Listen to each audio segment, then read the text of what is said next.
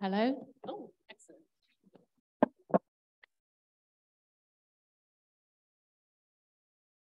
Hello, everyone. Thank you for joining us today for this event organized by the Architects Council of Europe and funded by DG Culture as part of the Creative Europe program. The event is called Making Sustainable Architecture Work.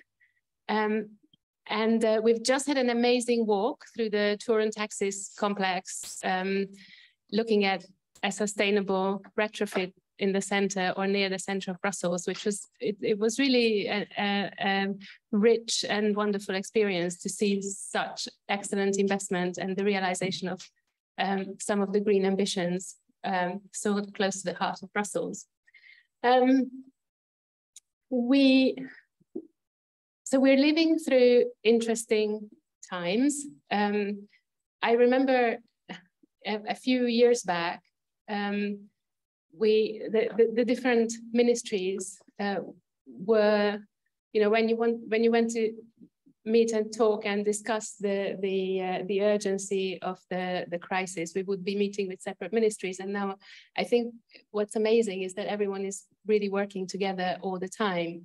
And we're very lucky to have an excellent team of experts from the Commission with us today to be able to ask them about what is coming in terms of legislation, in terms of initiatives, how things have progressed over the last year or so. There is closer into the microphone. Is this better? There has been a huge amount of development in the EU Bauhaus movement. Levels have been rolled out and is publicly available. There is the EPBD, the Energy Performance of Buildings Directive, is under review. And quite unbelievably, or not so unbelievably, but rather inspiringly, the Building Performance Institute of Europe has just released their buildings climate tracker, showing that we still have a long way to go with improving the amount of resources we use to create wonderful places, which is really the ambition of all architects. And we do believe very strongly that architecture can be transformative, and it's quite essential to this journey to net zero.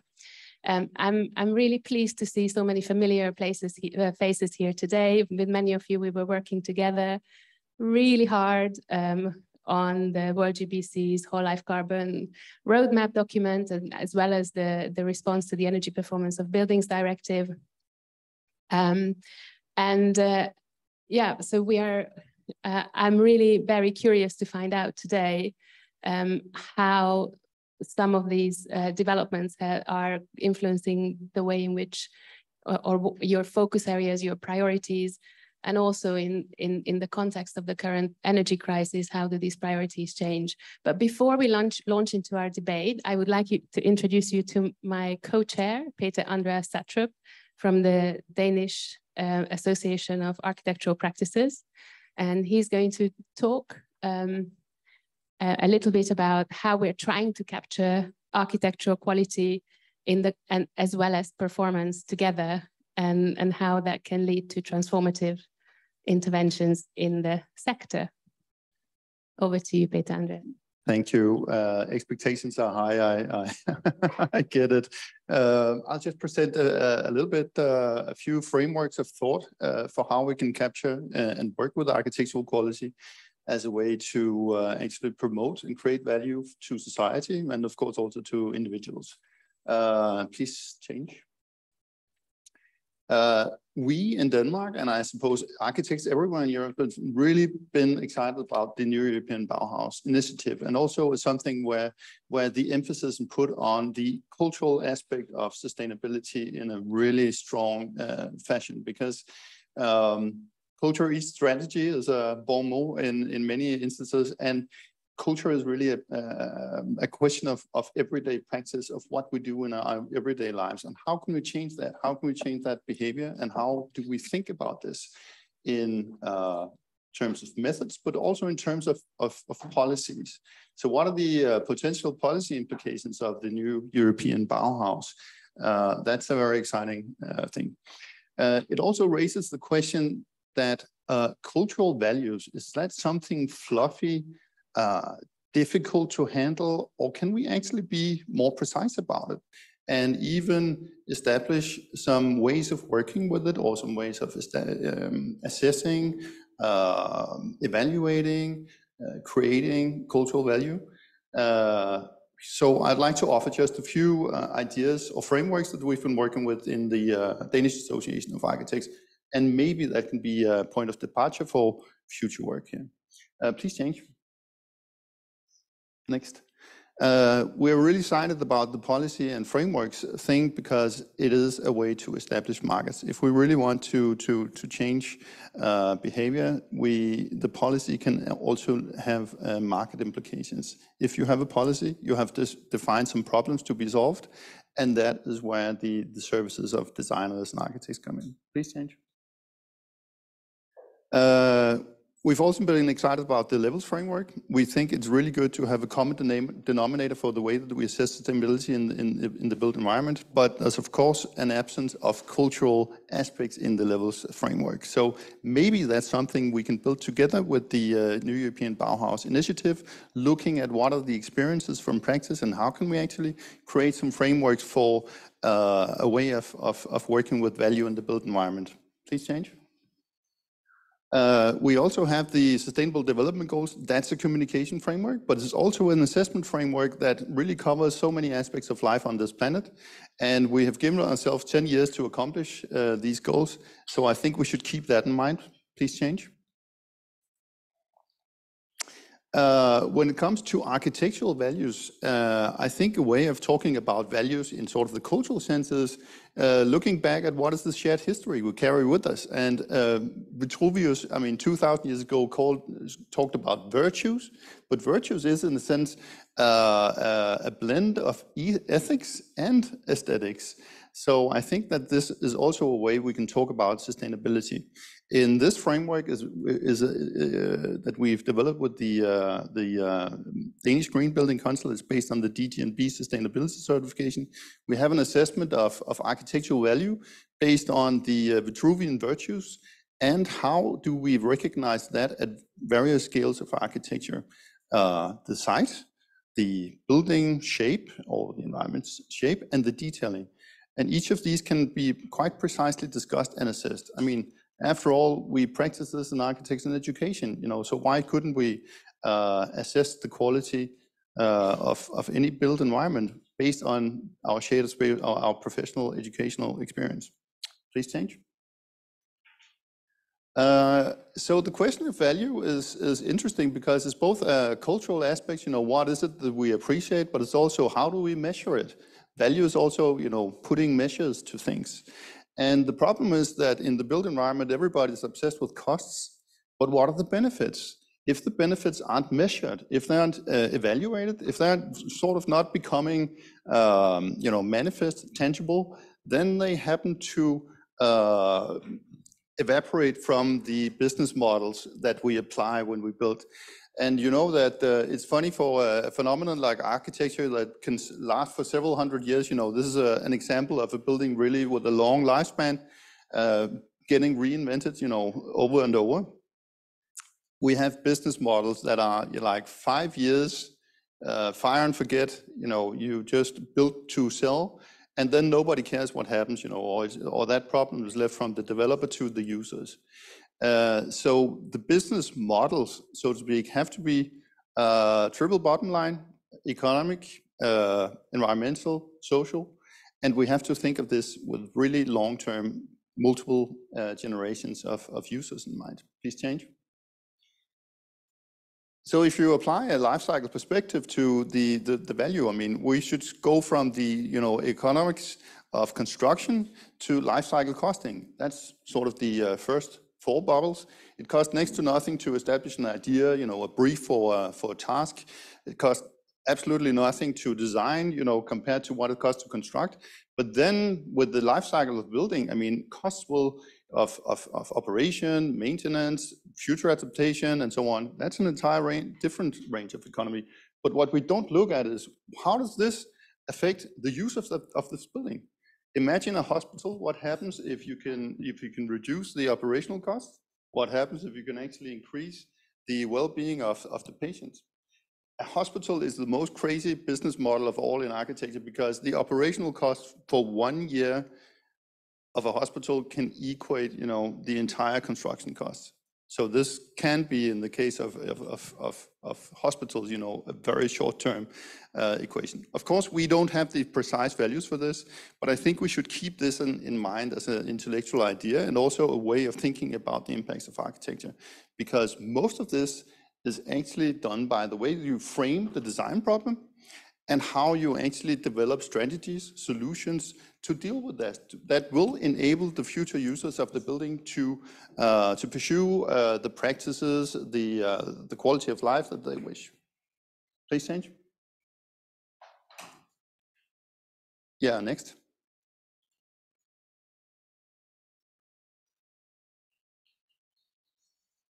There you go. Just a simple case. One back, please. This is a social housing project in Copenhagen. It's built by it's designed by Vandkunsten engineers for Social Housing Association, KAB. And the idea was to enable the users to actually maintain the building themselves and create communities around the maintenance. And it's prefab construction, timber, stick built. And they were able to reduce the carbon emissions by 70% just by changing building technology and reducing maintenance costs. And this is not more expensive, it's actually cheaper, so they can actually save 20% of the rent comparing to traditional social housing projects. And it comes with a very high satisfaction among the users, so they did surveys, and people are very confident and have a good experience that they have a very good sense of neighborship in this place, because they actually share, well, not the burden, but the great tasks of keeping this a really nice place. Please shift. And I think that maybe one takeaway from that process is that sustainability is not expensive, which many will have you believe. It's really a matter of the intelligence that you invest in the process. So how do we actually create, how can we manifest these values? There are ways that you can measure social values, environmental values, economic values in more holistic terms, and it's all based on how do you actually engage with the users, because it is a question of what do the users really experience. All value is really a question of how are things perceived, and are you participating in this development process, and that sort of have an impact on how you assess and experience value in this environment. So you can actually establish methodologies that are pretty clear, but of course based on things that you should do in an ideal process, and that will always meet the reality, in specific ways. Please change. So getting back to the new European Bauhaus and the idea of creating a built environment that's beautiful, sustainable, together, I think that calls for a new way of thinking policies, and also thinking about methods and approaches and processes, and not just looking at buildings as things that have a technical performance, but also that have a social performance, and even an economic performance that is more interesting than just the property price, because of the implications on social life. Please change. And when we do that, we have to recognize that we are in a situation of crisis. I mean, we are overshooting the planetary boundaries. We have a rampant biodiversity loss crisis. We have a climate crisis that is getting problematic, more and more problematic by the day. And it is really the land conversion issues, the way that we build cities and the way that we actually harvest materials, resources, and so on from the natural biosphere. all the while that we seek to improve our societies. That's sort of the inner circle of the donut economy, whereas the outer circle is the planetary boundaries for resources. Please change. So we should keep that in mind when we talk about the Bauhaus, that this is actually a very short period of time that we have to implement an entirely different way of dealing with the built environment and the way that creates societies. And we have to think with this figure that is Bill Reed, one of the founders of the US Green Building Council, that we need to move forward to not understanding green architecture as something which is less damaging, but something that is really recreating some of the losses of quality in the natural environment. So a regenerative practice. Please change. We were really excited in Denmark about the new European Bauhaus. So we've got one of these lighthouse projects, and we're thinking of the planetary boundaries and how to create processes for that, and also implement some of the frameworks here, and maybe come up with some ideas of how the new European Bauhaus can be translated into future methodologies that can be applied in policymaking. Please change. So the question is really, how can we, all these frameworks, all these ideas, all these ways of working that are sort of related to the question of quality and processes and, engaging in the cultural aspects of the built environment and creating transformative experiences.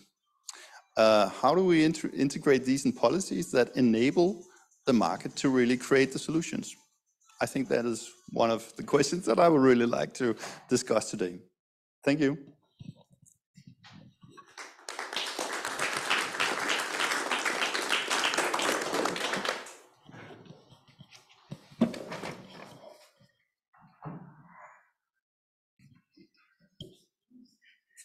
So thank you so much, Peter Andreas. You can see that for architects, the new European Bauhaus is really truly transformative. And it suddenly gives us the space to think and work and reimagine the way in which we live. The second challenge is, how do we then construct these amazing spaces with less resources? So in this context, I wondered if I could ask each of you to say something briefly about yourselves, and how is the new European Bauhaus changing or influencing the way in which you work and your focus areas, and whether there is what is it that is concerning you most at the moment? Would you like to start, Josefina? Sure, yeah. So I am Josefina LINDBLOM, and I work at DG Environment for the European Commission. And I've been working on this topic of sustainable buildings for 11 years now. I'm not an architect myself, so you have to be patient with me when it comes to those details. But I'm working on primarily throughout those years. I've been working on how to assess the performance of a building throughout its full life cycle, but then focusing on the environmental performance. So I have no particular background in the other two pillars of Bauhaus, of the social and the beautiful. So I have been involved in developing levels, and we published levels back in 2020, and since then we have been working to develop different supporting tools, you could say, so that it makes it easier for anyone who's interested in levels to use it. It can be the e-learning, it can be a web-based calculation tool and other things. And now, more recently, we are also working on using levels as a basis to bring in these kinds of life cycle performances into different kinds of policy initiatives. So that can be sustainable finance, for example, the taxonomy that you're aware of. Importantly, the construction product regulation and the energy performance of buildings directive. So by having these levels, we are able to broaden the concept from from where we used to be. But it's true that we're not broadening it to the same extent as what the new European Bauhaus suggests. A lot of my time now is also spent on how do we bring in whole life carbon into policy. I said just that we were using levels and some of the indicators to bring in life cycle thinking into policy, and we are doing that.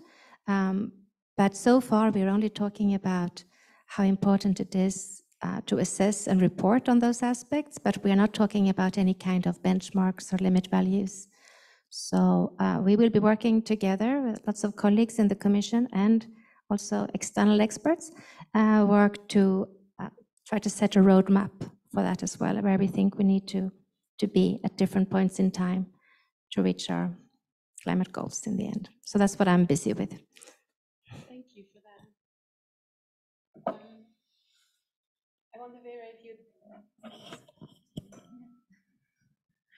Thanks, Josefina. I wonder, Vera, if you would like to give us a little bit of an insight into your role and what keeps you busy just now.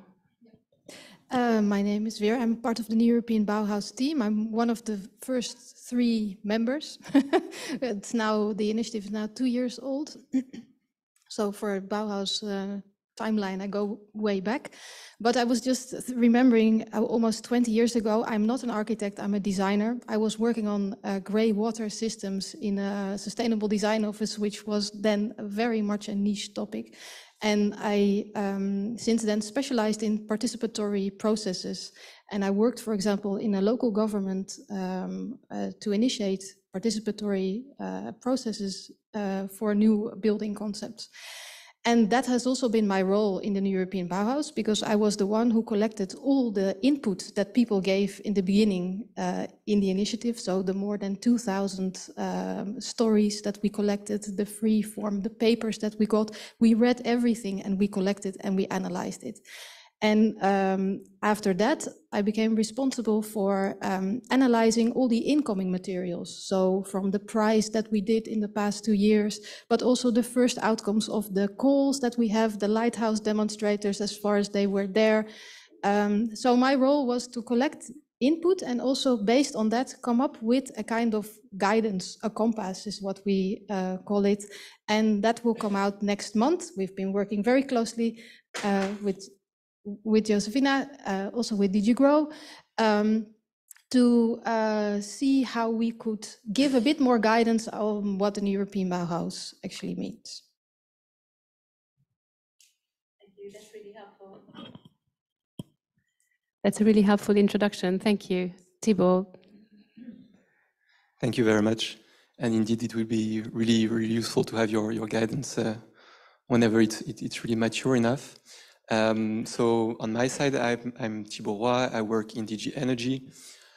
So at the moment, really involved with the revision of the EPBD, the Energy Performance of Buildings Directive. So the main focus of the EPBD, obviously, is really energy use and energy savings. So that's really what the core task of this legislation is. So with the recast proposal that we adopted in December, we're really aiming at targeting what we call the worst performing buildings in terms of energy consumption. So those with an energy performance certificate, typically G or F, or equivalent, depending on the member states, of course. And we really aim at doing that for 3 main reasons.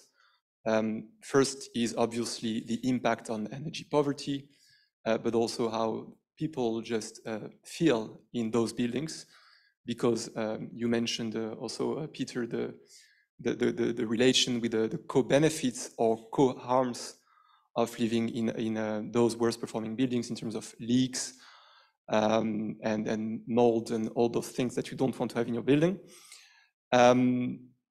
So that's really a key focus area of the proposal. We want to renovate, to re-get those buildings into being renovated, hopefully up to a deep renovation level. And for that, we propose what we call minimum energy performance standards, so MEPS. At the same time, we are really trying not only to deepen, if I can say, the efforts in terms of energy savings, but also to address the other, really the other key issues around buildings and people living in buildings. And that includes, obviously, not only the impact of the energy use in the building on an operational daily basis, but also, as mentioned by Josefina, more globally, the whole life cycle impact of those buildings. And so to do so, we really want to start this process in the PBD by proposing for new buildings, because they will still be there in 2050, and they really have to show the way, because there is only limited space for them, to require those buildings to report on their whole life cycle emissions. We call it global warming potential, based on the levels of methodology, which colleagues are working on as well. Now, maybe one last word about the common language. We are trying to really develop a common understanding of what a real performant building would be, based typically on a rescaling and harmonization of energy performance certificates, so the EPCs. So that's another, let's say, proposal in the recast. But of course, we would really be keen to see how we can work hand in hand with, in particular, the New European Bauhaus label, which would really sanction or promote buildings, not only energy performance, but also beauty and inclusiveness. So lots of ambitions. Now the question is really how do we set it right? Thanks, Timo. That's a really comprehensive intro, and we'll have lots of questions to follow up. Philippe. Yes, hi everybody, and it's great to be here. I'm actually an architect myself, or I used to work as an architect before I joined the Commission about 8 years ago. So it's wonderful to be amongst friends. So I'm working in DG GROW, which is the Directorate-General for the Single Market and Industry. So we're very much, we have the industry and the industrial ecosystem at heart, and the industry ecosystem of construction is not just a buzzword, it actually has a very precise definition in the industrial strategy. But I think when it comes to architects, you are really in a unique leadership position, because you are the designers of our world. All of us, we're told, spend an average of something like 85% or more of our time in buildings. So you really are designing, our everyday environment. So your influence is huge when it comes to the sustainability of that environment.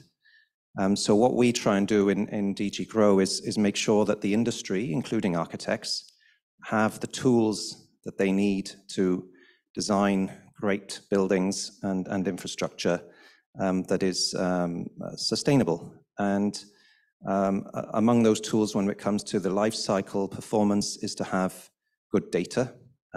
We are encouraging more and more use of digital tools like BIM. And in order to have good data in BIM, you need good data coming from construction products that you use to put together and make a building. And that's why at the moment we have a proposal to revise the construction products regulation, which would introduce for the first time environmental requirements for construction products and requirements for them to have digital product data. So some of them already have these EPDs, environmental product declarations, but they're not harmonized at the moment. So the idea would be to have a harmonized system of this, aligned with the EN standards, the European standards. And then that data is what would be used to carry out a life cycle assessment using the levels in order to meet the requirements of the Energy Performance of Buildings Directive to declare the life cycle performance. So all of these pieces of legislation are actually working together. So we've all been working together across the Commission, coordinating all of this. And the other thing we're doing at the moment in DG GROW is we're preparing a transition pathway for construction. And this is along with the other industry ecosystems. There are 14 of them in the industrial strategy. So construction is one of the biggest. And we are developing this transition pathway for the green and digital transition and also resilience. So I guess green transition is fairly obvious what that does. It's encouraging the circular economy, it's encouraging lower life cycle emissions of construction, and also things like renovation and energy performance, which are, construction is an enabler. The digital transition is an enabler of that as well, with the digital tools. And then the resilience means we need also the skills and the skilled labor and the supply chains and so on to be able to do all of this. So that's a big piece that we're working on at the moment in the Commission for Construction. Thanks.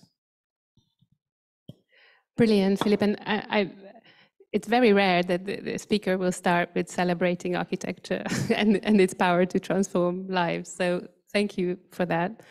So I have a few questions just to start off the discussion. And one of the things we've been thinking about, obviously, we as architects really like levels because it has a comprehensive approach, because it's trying to track not just the resources that we use, but also what we achieve with those resources. And also because it tracks, it's aligned to the amount of information and data that's available at critical project stages. Plus, it looks at projects' performance from conception, from conceiving a project all the way to the end of life. And all of this we like because it allows us to track impacts without pushing those into hitherto unreported areas. So we're really wondering to what extent is this going to underpin, is levels going to underpin forthcoming legislation? What else is on your radar? Do you think levels is going to become a standard? Is it, also how we have so many indicators always to work to, but what's becoming really interesting for us is how some of these begin to cross-cut. So as soon as we bring the value aspect and the cultural aspect into the equation, we can begin to see how certain indicators about whole life performance have really important implications for social outcomes. Is that something that you're considering at the moment or working with your colleagues on? This might be one of those questions where the question is much longer than the answer. I'm sorry, Judith. First of all, yes, the levels consists of a number of, I think it's 16 indicators, all in all. And the one that we certainly have been sort of using the most in order to bring it into as a basis, I should say, as a basis in different policy initiatives, is the one on whole life carbon, which we have already talked about here. And there we see it, as I think I mentioned already in my introduction, in sustainable finance taxonomy, in the Energy Efficiency Directive as a recommendation, and of course, in the Energy Performance of Buildings Directive. That's really important, as it is a mandatory, or would be a mandatory requirement then. In the case of the EPPD and the Energy Efficiency Directive, of course, we're talking about proposals which are being negotiated, so we don't have anything ready yet. But that has really been, I should say, very interesting for us to see how we can use levels, which is indeed a voluntary tool, which no one is forced to use, but we can sort of use it to bring in these kinds of aspects into policy. We are currently, and I think that Philippe mentioned that perhaps as well, that he's working together with other colleagues on the sustainable finance taxonomy now in relation to circularity, right? And and there we have the opportunity to use a couple of other levels indicators, because levels pays a lot of attention to circularity aspects. So that helps us to sort of not just talk about circularity, but try to be a bit more concrete in what we are, how we define a sustainable investment.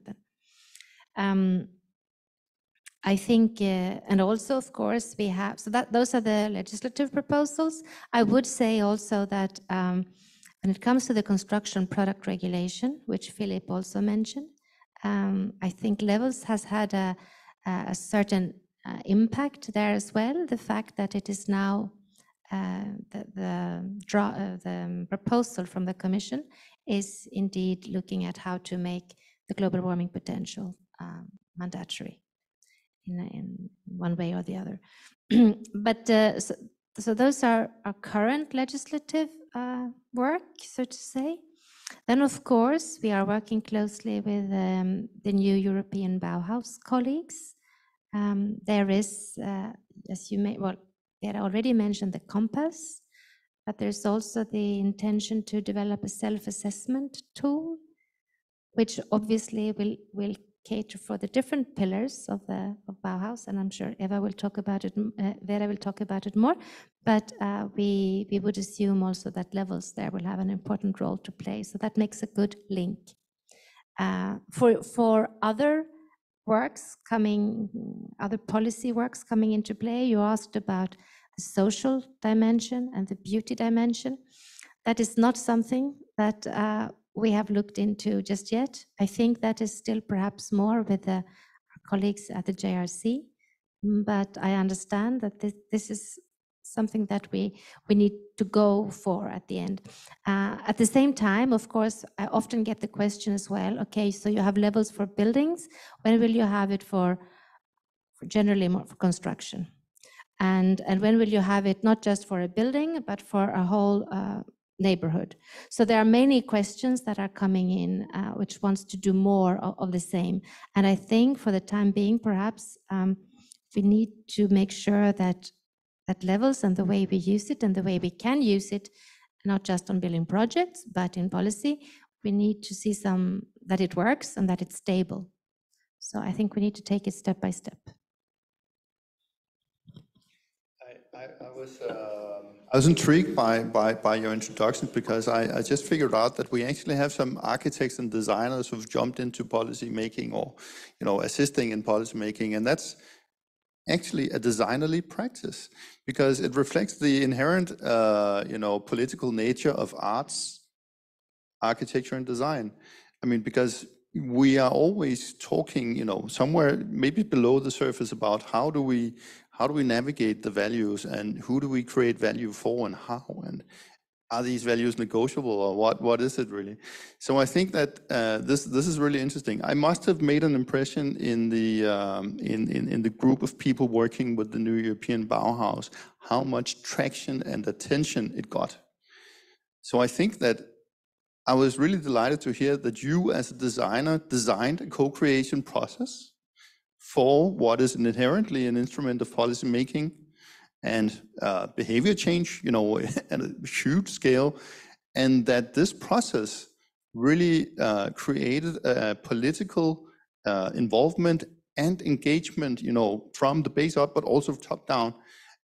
So I wondered if you could talk a little bit about that experience in your group and your, political, the political group behind it. What is the impression that it made, and how will this enable you as a team to really create something that is transformational in policy making? It's a huge question, sorry, but yeah, that's a very I was just intrigued. Question. Yeah. What are your thoughts? I mean, just as a human being, as a designer, really. Well, when the European Bauhaus, Bauhaus was mentioned in the speech of Ursula von der Leyen 2 years ago, I was working in the Joint Research Center in the Policy Lab, which is the innovation unit of the Joint Research Center, and we heard this word, and we, with some architects and designers in our team, we immediately recognized, because everybody who has had Bauhaus in their education immediately recognized this word. So we thought, if there's anything that will happen around this, we need to be involved. Anyhow, but we didn't know anything about how it would evolve, how it would go. So we were actually one of the groups who made a plan, and we just started with a plan, and that evolved inside the European Commission. And then we also got the task, we formed a small unit that actually got to work on it. But from the start, we tried to involve as many colleagues as possible, because one of the things that the Joint Research Center does, it's all the researchers of the European Commission, they always have to work with many different colleagues from many different fields within the European Commission. So that, I think, is we tried as much as possible from the start to involve everybody in our process within, but also outside, which is a huge coordination task.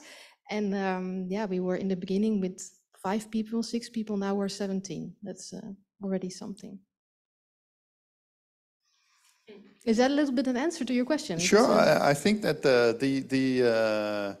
the reason why I'm asking is that this process, there was a co-creation process in the test of levels 2, but I think that there's a huge point in actually having the feeling, the real feeling that you contribute, you know, as a citizen, really. I mean, you have the possibility to really engage with the Bauhaus, and I would wish that we all had that meaning, that experience, you know, with policy making in every field.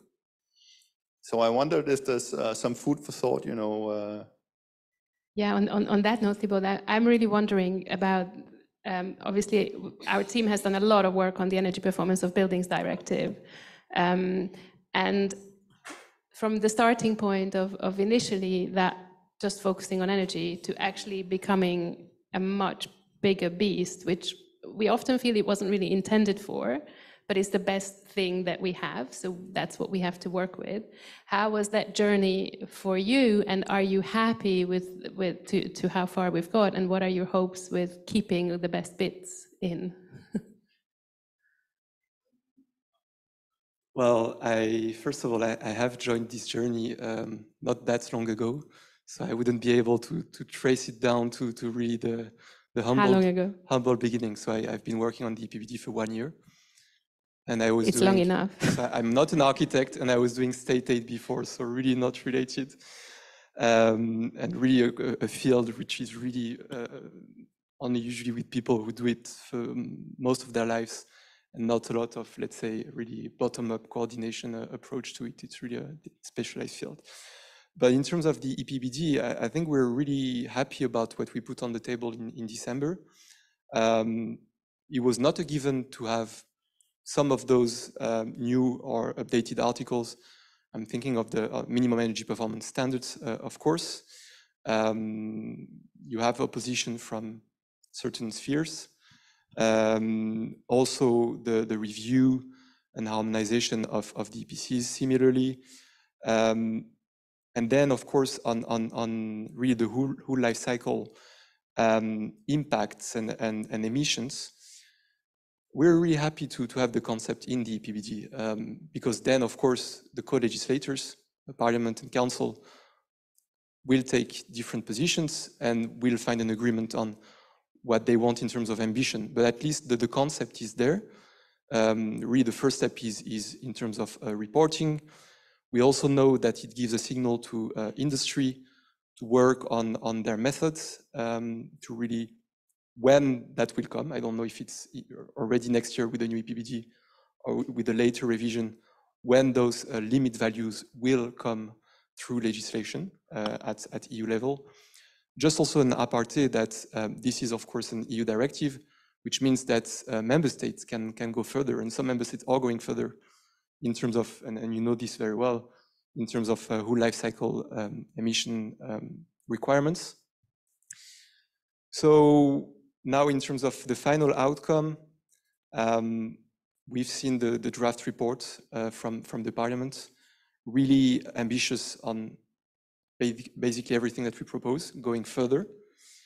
We are discussing with member states who have other issues and really questions in terms of, for example, the capacity of the construction sector to deliver in terms of rate of renovation, depth of renovation, and then of course, at which level do we set the cursor in terms of not only energy performance, but then of course, the quality of those materials and how they were generated and how they would be recycled.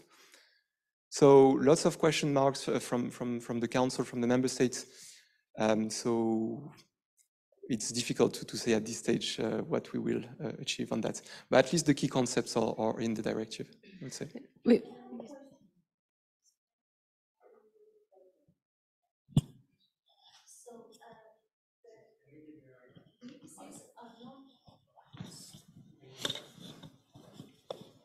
It's open, okay.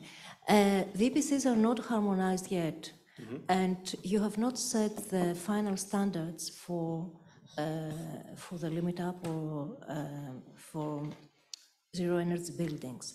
But until 2027 and 2030, that we have the deadlines, it's very few years. That means that buildings should already started to be renovated, especially big public buildings. So what if they start, or they have started the renovations with existing standards, and they become, when you finally set the final targets and the harmonization of EPCs from country to country, these become outdated. What's going on with this? Because, you know, we're hearing from the European Union since 2010 or before that we should have some targets like Paris 2020. And I think that very little has happened up to now. I mean, there are a lot of talks, but not really actions. So what's your point on that? Thank you. Can I add a point to that? So I think one of the things that you may have heard us talk a lot about is the accountability for performance. So architects are really very keen to see the feedback loop closed between design, i.e. the asset ratings, and operational ratings. And so what's the likelihood that operational ratings will become mandatory? Sorry, when you mean operational ratings? So reporting metered performance will become mandatory, as part of the energy performance certification. So it's also it's a very technical question, I would say. So you're saying that you would favor the use of metered energy for issuing, let's say, the EPCs for each building, or? So okay, so just for the to EPCs say, being, so the assets, so the calculated performance being validated with metered performance, after which you can then continue to report metered performance. So this link, so one of the reasons why this hasn't been done is because there is a discussion about how you can't reconcile really the calculated performance, which doesn't look at operational patterns and such like. So with what you meter, because it has occupants and no one's responsible for how many televisions people put into buildings.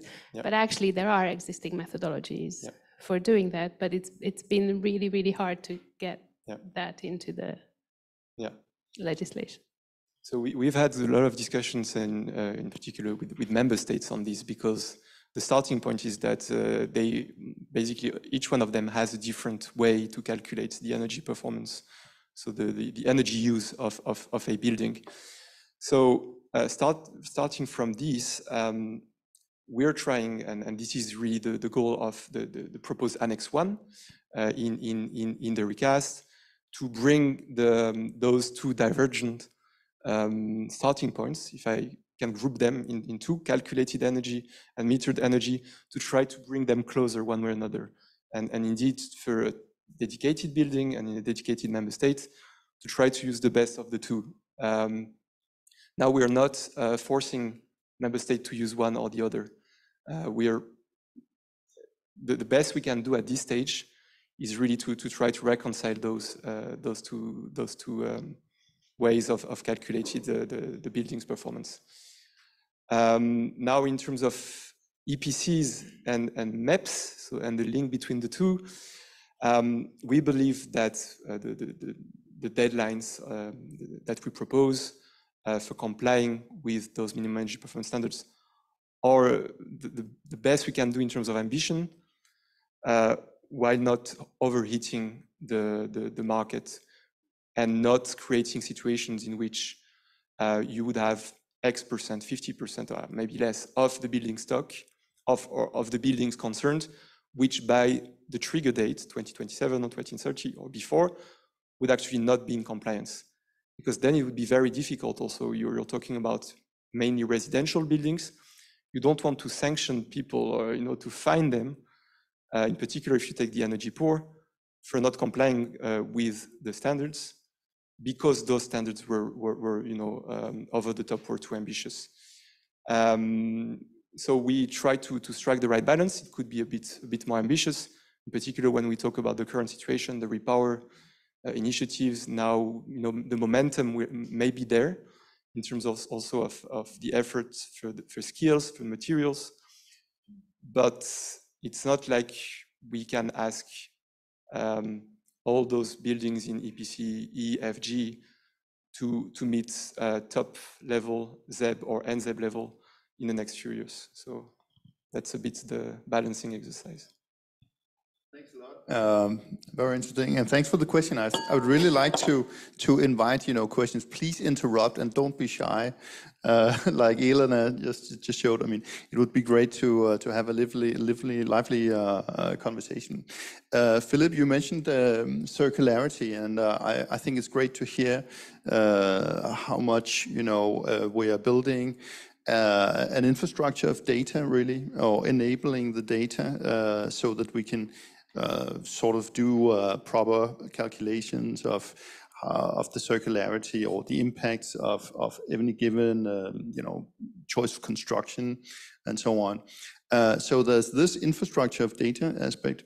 But again, as an architect, you would recognize that circularity is also a question of design principles and really basic ideas, prolonging, the lifetime of a building, or reinventing its identity. That's a more cultural aspect. But I think that these, design principles based ways of working with circularity, do they find a way into that way we assess circularity that can be applicable, in levels as a basic, common ground conceptually, but also be, exported into the sustainable finance taxonomy? How do you, there's the data side, but there's also a principle side. And the principles is, again, about the value and about, how do we perceive that and how do we enable that? Yeah, thanks, Peter, for bringing this up, because I think, we know renovation of buildings is one of the biggest challenges we've got, but really, we also need to be renovating and building new buildings in a completely different way, really, in future. If we're going to meet our climate targets, it really needs a circular approach quite fundamentally. So this is really a challenge for architects. I had quite an inspiring site visit in Oslo 3 weeks ago of a completely or almost completely circular building, which was an 8-story office building that was extended with a completely new part that was 80% reused and recycled by weight, including structure. And this was sourced from 25 buildings across Norway.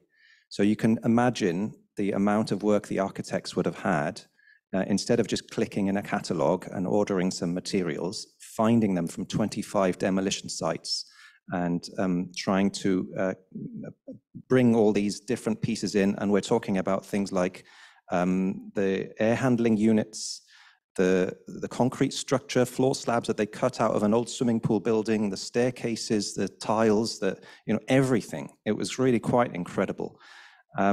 So one of our jobs as policymakers is to make that easier, because it's far too difficult at the moment to design in a truly circular way. So this is one of the reasons why the Construction Products Regulation revision is going to make it easier to reuse construction products and also to have remanufactured construction products. This is also in line with the wider product agenda of the Commission for all products. We're talking, you know, everything you buy. There's another regulation called the Eco-Design for Sustainable Products Regulation, which is also something new that would make circular products, you know, the norm across everything. So this is really the way we need to be going. Renovation is still the priority. Energy efficiency is still a priority, but circularity is really absolutely crucial, I would say. Any questions from the audience? Michael. No, behind you first. Hi, Michael Neves from ECOS, Environmental Coalition on Standards. Just referring back to your presentation on integrated value assessment and thinking about the EPBD in terms of making the improvements we need. Thinking about a practical example of how we try and integrate the other environmental costs, the other social issues, etc. Cost optimality is a formula that's really used and could be, I mean, for us, it's almost too transactional, but that's the nature at the moment of that practice of renovation between maybe the occupant and building owner and the renovation and what the payback's going to be and this type of thing. How in practice do we, you know, look to integrate that into such a key tool in the way that member states will assess compliance with certain renovation requirements, and how we look more long-term and broadly at what renovation can bring, basically. And then slightly linked to that is about, you know, energy poor and those who maybe cannot renovate their own properties. How do we use this integration to shift the burden slightly onto other actors or onto, you know, authorities to try and ensure that the worst performing buildings and those living there can live in a warm, healthy home? So it's not just on them. I think it requires a different formula. If anyone has a response to that, thank you. Who wants to try?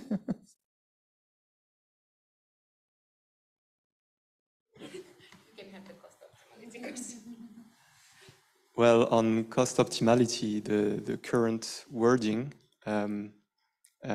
really is about the economic, purely economic, you know, costs and benefits, right? So you know that you weigh basically the upfront costs, investment costs, against the planned paybacks over, I think, a period of 20 years, and weighted average. So it's really purely about costs against the savings then on your energy bill. Now, what we propose with the recast is, and what we're suggesting is for member states to add other criteria to those financial costs and benefits. And of course, the goal is to bring those co-benefits into the equation, one way or another, into the quantification. And that includes co-benefits in terms of health and in terms of impact on the environment and climate overall. Now, to do that, you have to find a way to monetize those co-benefits. And that's a very big, can I say, it's really a big endeavor because not all, I would say not all those co-benefits would have an appropriate methodology so that they can be monetized and be part of the cost optimality. So it's still something that needs to be really matured. Now we think that with the proposal, the legislation is really encouraging that. But we also follow, you know, a project that we also finance. I think it includes Horizon or Life projects on this monetization and how it can be taken on board. Now, on that, typically we would really need to see what's being done at local level and at member states level, because that's also usually how it works. We won't impose something straight away from Brussels if we don't see that it's working at least somewhere in Europe. So it's a bit the balance to find. I don't know if you want to complement. I mean, I could say, you know, from the cost optimality in practice, as most people in the space know, is how cheap. I mean, face value. I mean, how cheap is it to build? And then the equation more or less stops, right? I mean, that's how you win a tender. So I think that there's a question here, which is about, how can you, just go a little bit beyond the construction economy and apply life cycle costing, for instance, as actually a tender instrument. I mean, it's included in the levels methodology. So I mean, it is applicable, and as a method, I mean, it's fairly mature. Yeah, I see you're looking at me. I agree with you. We are, of course, well, there are two things I'd like to say. First of all, that we have the Energy Efficiency Directive, which has, of course, articles in relation to public procurement. The proposal, which was adopted by the Commission, was it last summer? It must have been. I'm losing track here, but 2021, I guess. Doesn't go as far as perhaps I would have liked it to do. It just recommends a public procurer to look into broader life cycle aspects. We wanted it to go further, but we being in this case the levels community, let's say, wanted it to go further. But there in the EED, the moment wasn't right, I guess. But a few months later, the EPPD came along and, of course, picked up these aspects. I agree with you that I think in particular the public procurement would be an excellent way of pushing it, and not just requiring the assessment and reporting of certain, whether it's life cycle costing or whole life carbon, but actually start to use numbers to conclude on who's winning the bid. In relation to that, I just also want to say that next year, our colleagues at the Joint Research Center, so other colleagues than Vera's team, but people working in Sevilla who are also involved in developing levels, they will have then developed new green public procurement criteria, which are based on levels then. So that will hopefully give us the opportunity to come back to that and see how we can include that also in different kinds of policy initiatives. It's funny because when you talk about methodologies, it becomes a little bit abstract, right? Because we all know, I suppose, the tips of the trade, that life cycle costing, well, it's a specific way of calculating the future cost of maintenance and operation and so on. But you know that the tip of the track, or the tip of the trade, is really ask the contractors to include 10 years of operation, and then they will make sure that we don't have any obsolescence in 5 years as is the standard, right? So I think we have another question, and Elena maybe still all in the back, the gentleman in the back. I can go on. Apologies. My name is Zsolt from the Building Performance Institute of Europe. I have a question more to the architects in the room, because in my professional life, I came across a number of definitions and concepts of value. Just to name a few: market value, fair value, mortgage value, even natural value. So I was just wondering, how can we peel off this? How can we describe a bit this architectural value, just to help a bit with positioning this discussion about architectural value and the crude cost optimality calculations?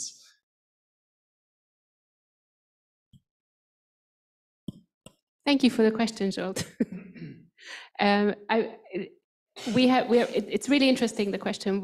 I've just come from a whole morning of sitting together with many architectural bodies across our member organizations, talking about how do they currently reward value, i.e. how do they recognize architectural quality.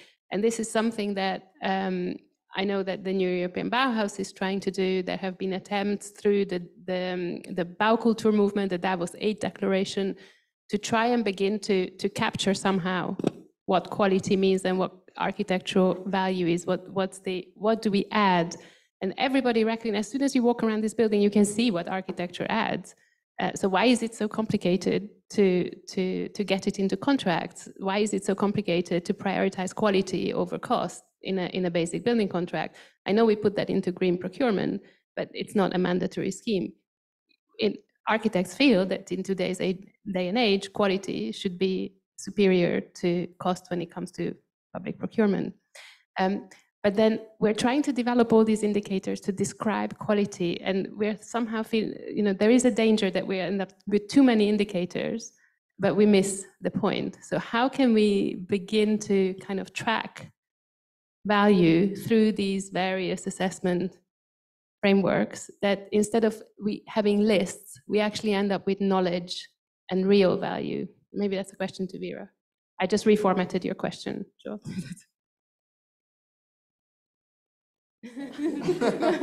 No, but it's one of the key questions, and it's also very difficult to answer. I mean, I have to immediately think about the high quality architecture building blocks, which has 8 points that are very constructive, clear and that has been one of the building blocks for what we are developing right now. But it is, I mean, I don't have the answer. It's a difficult question. We had a whole workshop here in our own Bauhaus Festival in June here in the building, talking about beauty, trying to define from every different field what beauty actually means. And we can talk on for years and years. Also no answer, but maybe something. Well, I think you're also pointing to a deficiency in the market and the way we treat and understand real estate, because a building is not obsolete when it sort of falls apart. It's obsolete when it's cost optimal to tear it down and produce a new building for various reasons. So I think that there's also a question for regulation, in the way that if you really had to figure out the alternative to retrofitting the building would be to produce a new building. If you can look at what is the carbon footprint, for instance, of retrofitting, energy optimizing versus demolition and building a new building, it can go various ways depending on the architectural strategy that you apply to this building. So I think that when there is a better correlation between, for instance, climate impacts, for instance, circularity, because we want to protect resources, because we don't have an unlimited number or amount of resources. When you can create correlations in the market through policymaking, then you enable all these, hopefully better solutions. I think from a Danish viewpoint, we've just introduced, we're getting binding legal climate targets in the building code next year.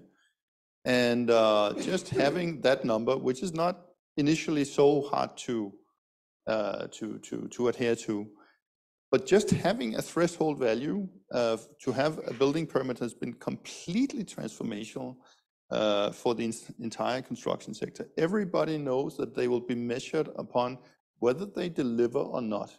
And then starts a benign competition among who provide the architectural solutions, but also the construction solutions. So I hope that this is also something that Philippe, do the politicians recognize that you can create markets, really well-functioning markets, once you begin to design these, these ways that you give encouragements. You set demands, but that also enables encouragements and solutions. Could you please, how is the understanding?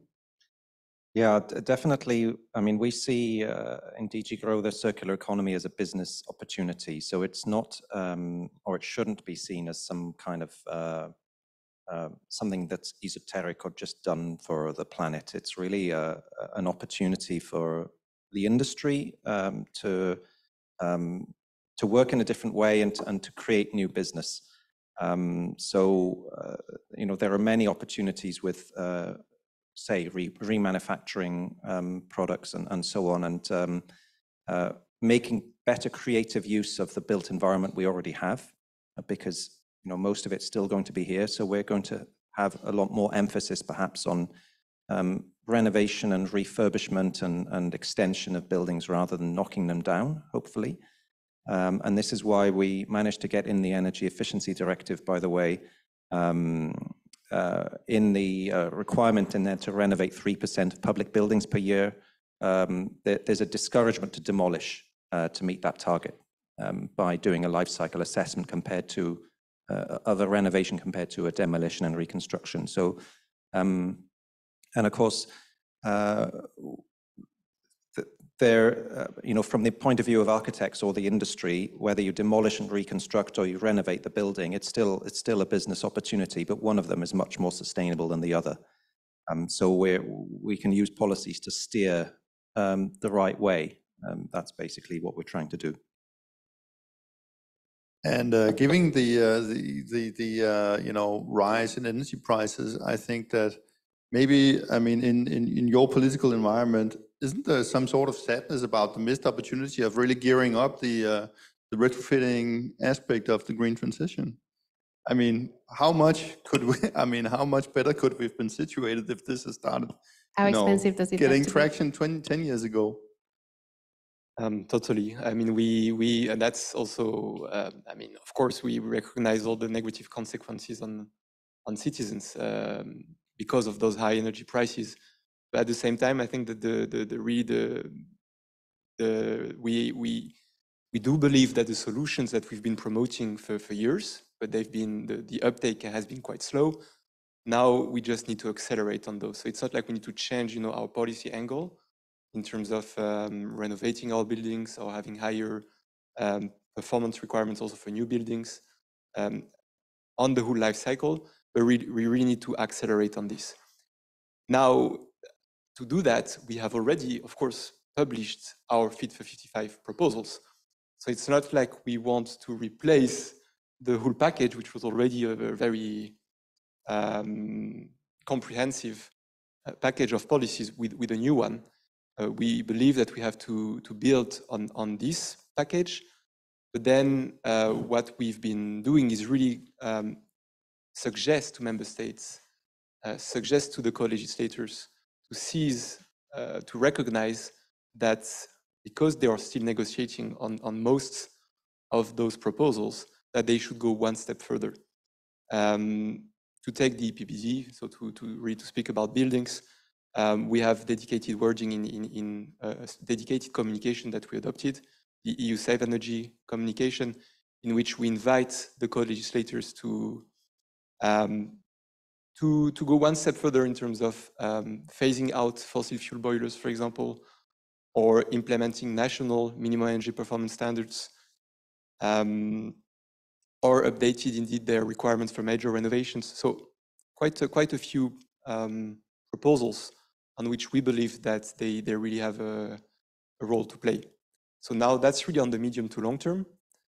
There is the short-term dimension, what the savings that we can already deliver for this winter, let's say. And this will be a bit more difficult to do it through legislation because of the inertia, of course. But for this, we really call on behavioral and communication measures, let's say, to be rolled out by member states, by local authorities, really ask people whether they have checked their draft proofing, whether they could set the heating temperature a bit lower in rooms that they don't really use. So that's maybe the second dimension, but the first to address in the short term.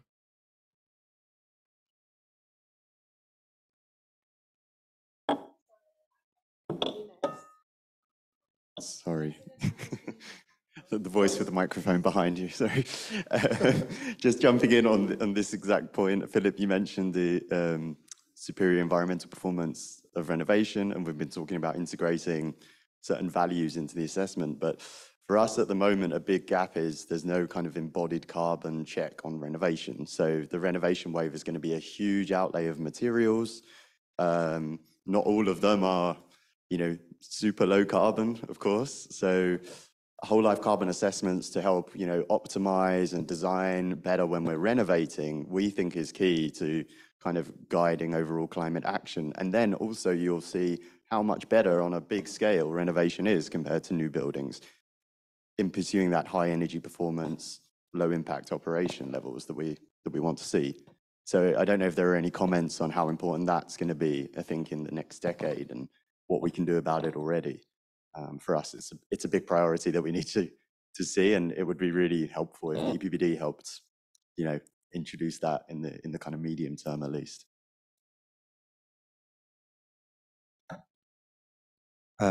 Yes, I think it's a very valid point.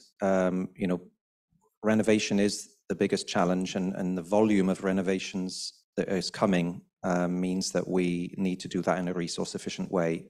We're not ignoring the fact it's very much written into the renovation wave strategy already, and that's partly that came before all of these revision proposals. So it really inspired a lot of this policy making that's happened since the renovation wave came out. I think that there's there are differences across Europe in capacity of the industry to carry out life cycle analysis. There are areas of Europe where it's already familiar. So countries like Denmark and so on are rapidly building capacity in that. And then there are other countries where this is quite new. So I think the way these policies have been formed at the moment, at least at the EU level, is to try and be as ambitious as we can for the moment. But that doesn't stop. At least, some member states are going ahead with more ambitious policies on life cycle assessment, especially some of the Nordic countries, but also we've seen France and others are also talking about it at national level. They are able to go further. We need to push, we need to keep pushing, but there's only so far that we can push realistically, because we are we have a huge learning curve for the industry and for national and local policymakers as well as ourselves. This is a relatively new subject in policy terms. I could say, just from our experience in Denmark, it means, again, having a policy, having threshold values creates a market, and it creates an incentive to really create those competences. We as an organization are just helping our members. I mean, a lot of the smaller companies don't have specialists doing life cycle assessment, but it's really no rocket science, and everybody can learn this in a couple of days. Practicing, the theory is relatively simple. The tools are in the market, so it's a question of building familiarity, and you can do that in a relatively short period. So I think it's also a question of somebody having the political courage to say, well, I mean, now here's the roadmap, and this creates the incentive. And I think that at least looking from our experience, it is truly transformational, and you would be. I am personally quite surprised how rapidly you could see a change of an entire industry. Could I just add to that as well that I think the only country that I'm aware of which is sort of on the verge of starting to include, or at least considering including existing buildings rather soon in their legislation is Sweden. They have since January this year or January last year, and I get a bit confused.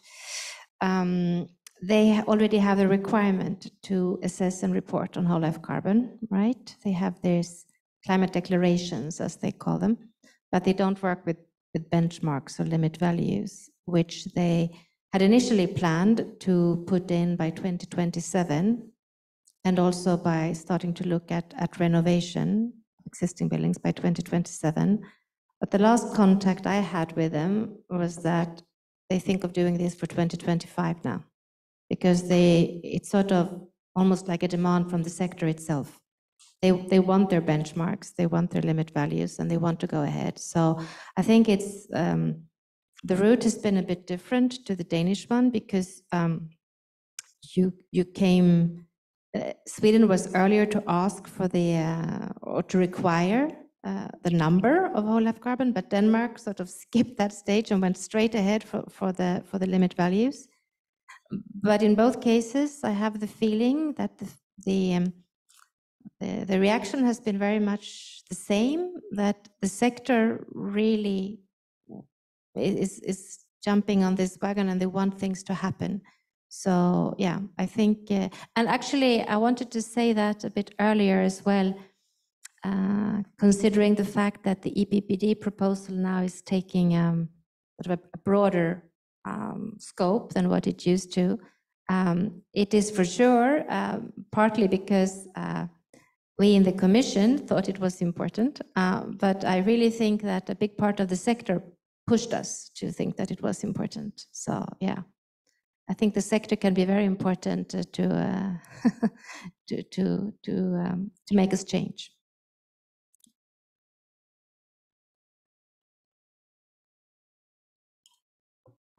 I wanted to state something regarding what we've been talking about earlier and what Malgorzata said, that you cannot define beauty. Actually, in architecture, you can define beauty because it is based on very strict rules.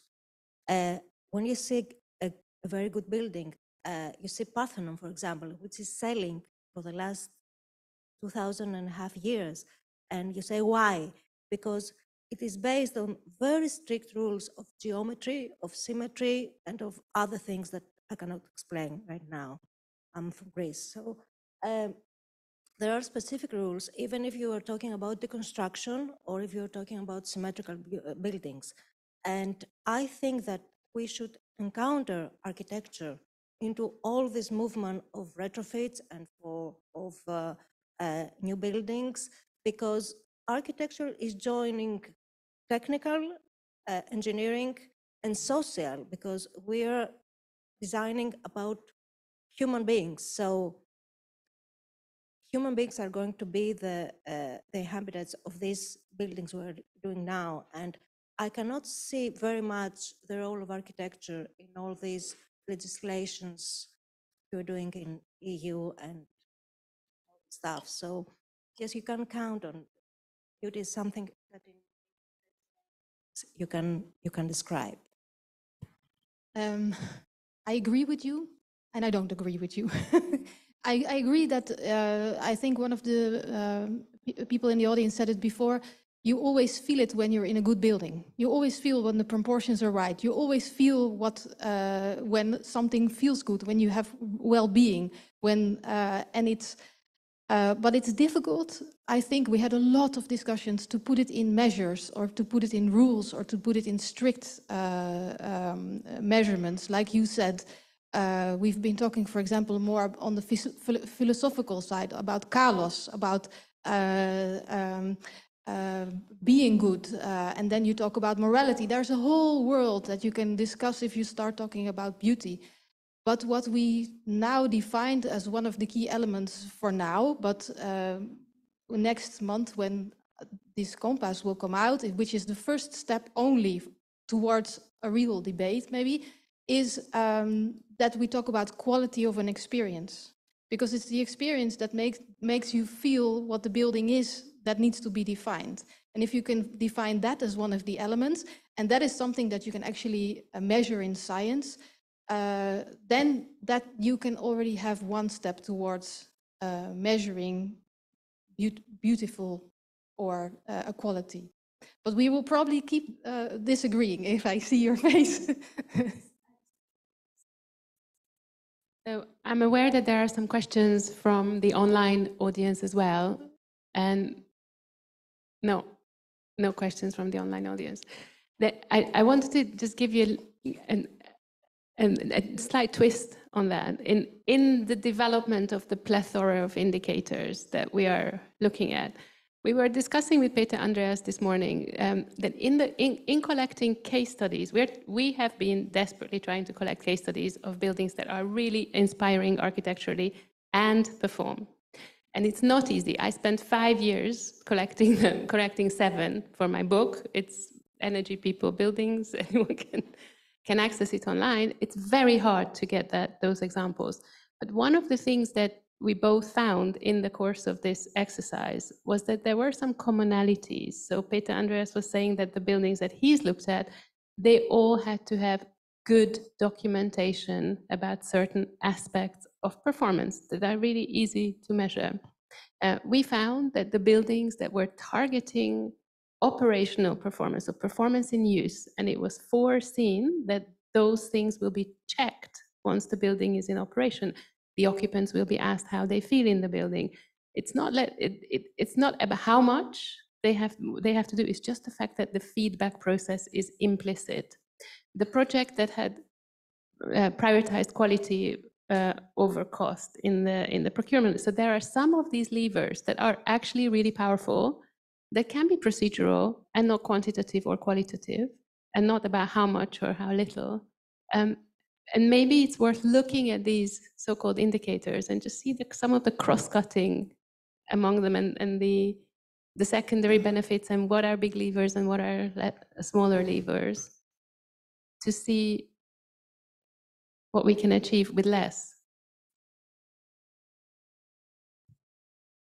No, go Yeah, ahead. please, No. well, Yes, I think,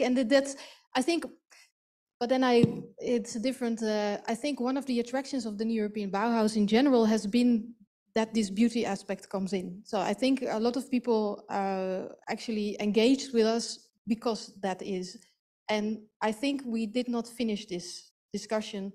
We just started it. And I think developing a language together on what this could be, I think it's also part of the answer. It's the difficult answer, because the easy answer would be, yes, we have indicators, or yes, we have the, I mean, we are working on something, but that takes time before you actually develop something. But any tip is welcome. So I wonder, just a simple question to all of you, whom of you, I mean, how do you feel about this space? Is it nice? Is it nice? Yeah, a bit hot. Who thinks it's not nice? You didn't raise your hand? You put up with the hot because it's nice. Okay, no, it's a vote. Who thinks this space is nice? It's nice? Okay, most of you think it's nice. And you could ask that question to anybody. But you see, what's interesting is that it's everyone, pretty much majority people agree it's hot, but people actually put up with it being hot because it's nice. There is it's a secondary. Occupants and how we design for them. Quite a lot of you really are architects, so you also have a professional opinion about what is it that you experience. Or maybe because we also are in the current times, or most of the time living in cold buildings. So I'm actually very happy to be in a warm building, just to heat up a bit, And also because if the conversation is really interesting, then people will put up with being a bit hotter. But the so thing you can is, compliment yourselves. But the thing is, I mean, what I just did was a simple measurement of, how do you feel about this? And you can ask, I mean, that's universal. We just use our bodies, to register it. I mean, do you like it? Do you not? And then we have a professional language for it, and we also can recognize, well, I mean, actually, the bricks, the exposed brick, they both tell a story about the original structure of that, and so does the steel. But the brick also conditions the acoustic environment that is not so bad, considering that this is a big space, and I mean, some of the surfaces are hard and so on. So we can actually quite easily pinpoint the principles at play that condition this experience. And that's what, that's why we hopefully are good designers, that we can recognize and use these principles. But the point is that everybody can recognize value, and it can be measured as easily as you ask people what they feel about it. Okay, the gentleman first, and then your question, please. Yes, the gentleman is also architect, Peter Benuska. I am former master architect of the European Commission, and now I am honorary member of one of official partners of NEP in Slovakia, which is Manifest 2020. So coming back to your question, I understand that economists at other professions, they will need a value, exact value, and numbers and indicators. But for beauty, already discussion is going on in this way. What I wanted to say, some 10 minutes ago, that it's a question of opinion. You could have a group of experts, they give an opinion if it is good or nice or not. You could have a public meaning if it is nice or not. One of very well-known examples are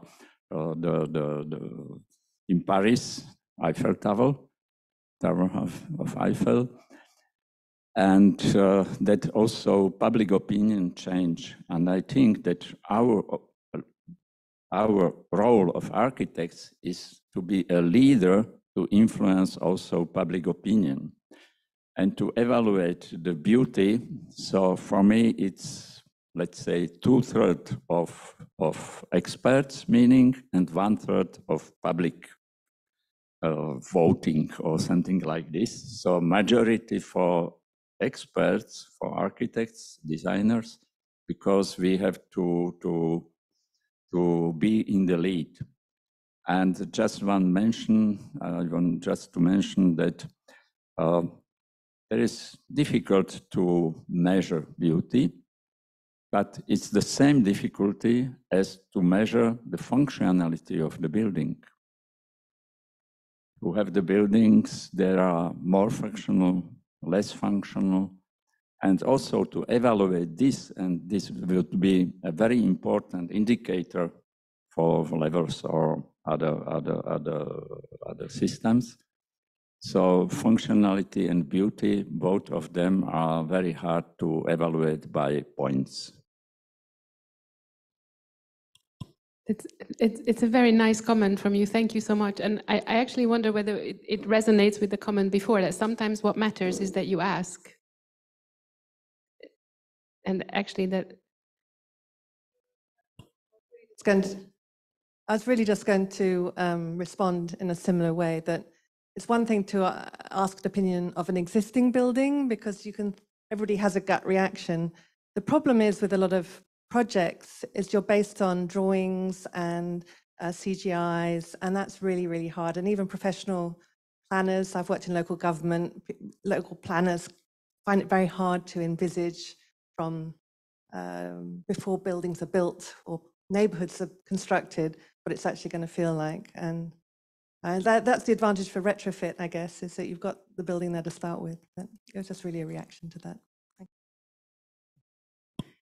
So thank you for that comment.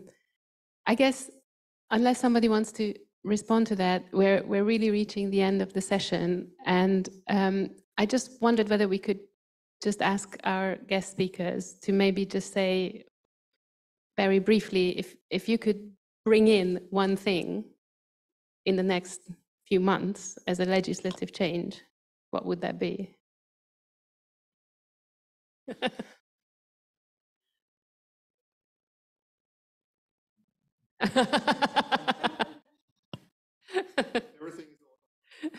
Yes, it was based on impact assessments and consultations, and it reflects really all the opinions from the nobs. But I would say that on my side, if I should start. Are you saying, Thibault, that all the things that we've asked you to add to the legislation you're not going to want? It was perfect when it was adopted. So no, we're really pushing for that actually, and now we have discussions on the EPBD with it's the Parliament and the Council on their respective sides, but they are consulting us, and we are really trying to push for those repower-related amendments, so higher ambitions overall. What I would really love in the next few years is for potential future homeowners. For example, when they are thinking of buying a new house or flats, that they get all the information they would need to be really incentivized actually to just first consider carrying out an energy renovation.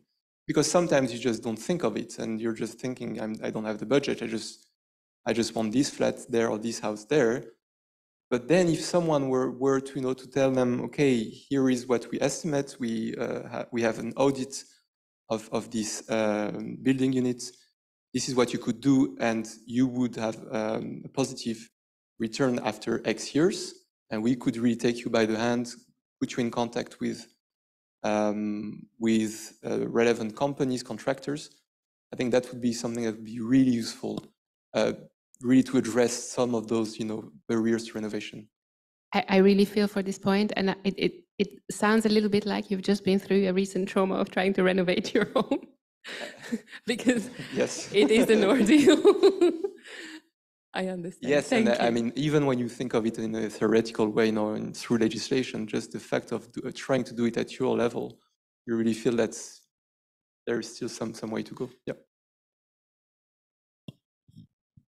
Thanks. Yeah, there were two things that came to my mind. First of all, I think that's very close to what you were saying as well, but I haven't gone through a big renovation myself, but some of us have, and we all know friends who have, and it seems really daunting. So even if I would love to do something about my highly energy inefficient building, I just don't dare, because I don't know how much work it's gonna imply, and I don't have the knowledge, and what will it end up with? And my roof is already leaking. Is it gonna be able to? I mean, I have all those kinds of questions, and you might say that that's nothing. You just go ahead, but I do find it's a matter of trusting that you will get what you think you're paying for as well in the end. And I don't think that is so obvious to all of us. So yeah, I think that's one thing. That has nothing to do with, or it's not directly linked to legislation, but I think that's something that needs to be taken into account for us who are interested in improving our buildings to do so. I do, yeah. Someone who has written a book. But also, when it came to legislation, and you asked, what would you do in the coming, I understand your question as if I could decide myself, and not caring about anything else. Then I would indeed go ahead a bit like the Danes have done and start to include whole life carbon limit values. That would be my first thing to do. Sorry? One of the big levers. Yes, I think so, yeah. I am renovating my house right now. It's terrible for many reasons, because the information is not always there. And I even know the information. The construction company is not available because they have so many things to do, because it's so difficult to upskill their workers. So it's many different reasons around the legislation that make it so hard, and not the legislation itself. That said, of course, having a good definition of quality is, of course, my ultimate goal to put in. But I'm also worried. I mean, in the next, you see so many people. I read yesterday in a newspaper that 20% of people in Belgium cannot afford their energy bill anymore. So I would really, I mean, that's also the plea that we try to make, do something for them. That's the one of the things why we are also there as the European Bauhaus. Yeah, indeed, and businesses are also on life support now with high energy prices and so on, and supply chain problems. So individuals as well as businesses, especially SMEs. Coming back to the legislation thing, I think the Commission has put out the proposals for the PBD, the Construction Products Regulation, and a whole load of others. So that means that it's no longer in our hands. It's in the hands of the member state governments, and council, and the parliament. And we're not going to be changing the Commission's proposals unilaterally because they're already out. So the ball is in their court in a sense there. I would also, lay down a challenge to architects to surprise us with their creative responses. I think, Peter, you showed a slide right at the beginning of regenerative design and buildings that actually have a positive impact on the environment. I think that's very challenging, and I'd love to see buildings that have, for example, a positive impact on biodiversity. That's not just putting some green roof on, but really, what does that really mean? And also a positive impact on resource consumption and these kind of things. I'd be fascinated to see creative responses to that. And another thing that I think architects can do is, and I'd urge them all, to be calculating and reporting their projects with levels and publishing the results on their own websites for the buildings that they design. And then, because the more data we have on results of these LCA calculations, the more data then we can use for policy making. So that would be really useful. That was, maybe I take the other one. Well, challenge is accepted. I think that's a great takeaway. Also, I think for most of us in the hall and on following this offline or online, we are really the ones who are there to imagine and devise how can we actually deliver on these goals. I think that what has been really fantastic about the new European Bauhaus is that it's creating a democratic platform for participation, really, in the green transition. And at least from the project that we are working on together with partners in Italy and Latvia, Slovenia, Holland, for the new European Bauhaus, we're really thinking about this. I mean, how can you actually create positive impacts? And that's not just on site, but also in the entire, value chain and the supply chain, which is a really, really, really difficult task. And of course, we're not going to solve it in the next couple of years, but we need to understand, or we need to figure out ways of tackling problems at this scale. So challenge is accepted, and I really look forward to how this new European Bauhaus will develop, also with its demonstrators and the potential frameworks that we can create policies on. Judith? Okay, thanks a lot. Thanks for these excellent discussions, and thanks for the wonderful questions that we've had from the audience. I think this has been a really good discussion, and I really look forward to see how it goes.